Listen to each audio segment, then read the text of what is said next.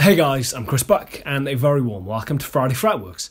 This week I'm going to be taking a closer look at a pedal which, to be honest, I would be lying if I said anything other than kind of filled me with dread a little bit, at least initially. But I think that it's probably a lesson to be learned here, and that is to not judge a book by its cover, and definitely don't judge a pedal by the fact that it has distortion written across the front of it.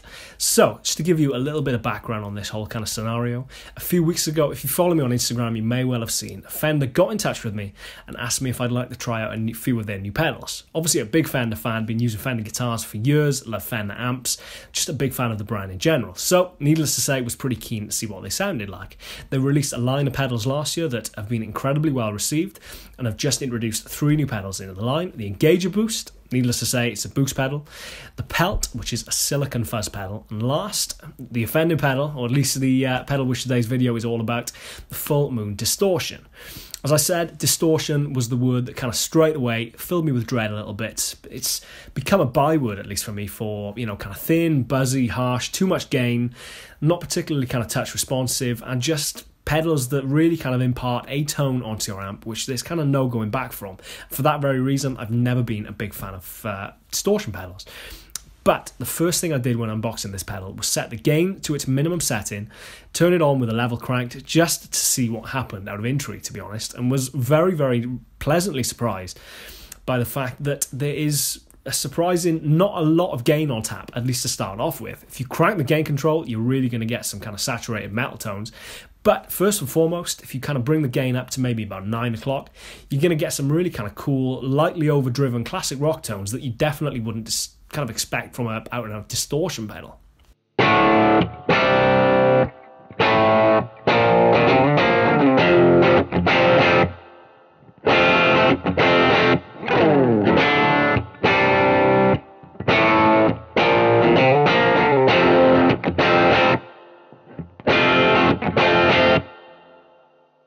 If we crank the gain a little bit further from there, you're going to be introducing some maybe kind of quintessential modern rock tones. Think kind of Foo Fighters, a little bit hairy, a little bit kind of more edgy around the end, and kind of really kind of nice natural breakup.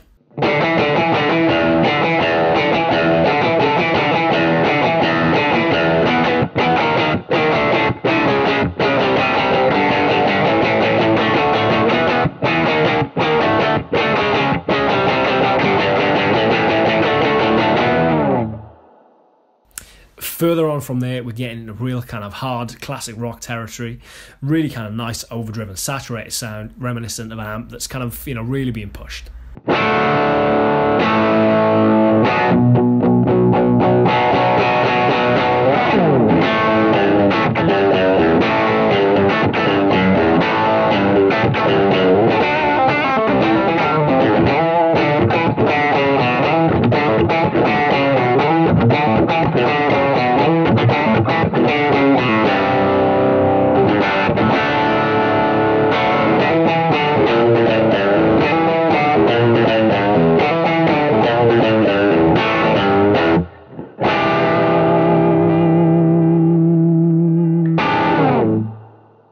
And lastly, you're going to have to excuse the playing on this one.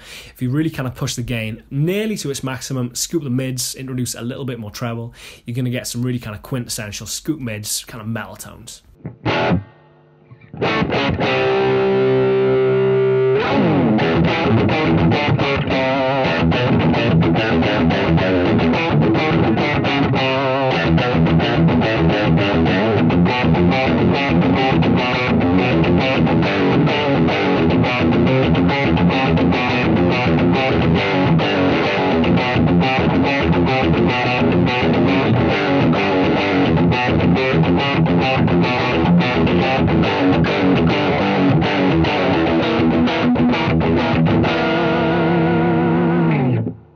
Obviously, that's way more gain than I would ever kind of ordinarily use, but hopefully you've noticed towards the start of the gain pot, there's some really kind of nice, lightly saturated tones that I could really kind of see myself using. I've stuck this on my pedal board to see how I get on with it, but to be honest, my first impressions have been very, very impressive. It's a fantastically versatile pedal. It's got a load of controls whilst not actually being, kind of overload.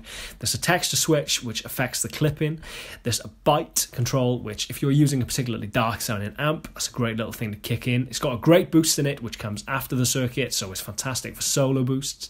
It's got high treble control as well, which is not something I've seen on many pedals, which, especially if you're looking to kind of dial in a specific kind of frequency of treble for maybe some more metal tones, comes in very handy. And as I said, it's just a very versatile pedal that really, importantly for me, reacts well to your touch responsiveness. If you dial your volume back on your guitar, it really kind of cleans up nicely.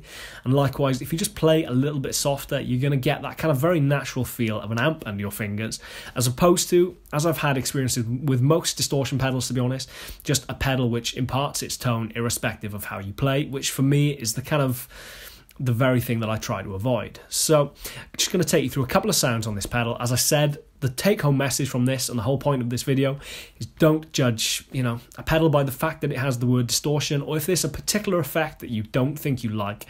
Definitely worth checking it out on occasion, just because you never know what you're going to find. So, as ever, I hope you've enjoyed this. I've been Chris Buck. This is Friday Fretworks. Thank you very much for watching, and I shall see you next week. Cheers, guys. Take care.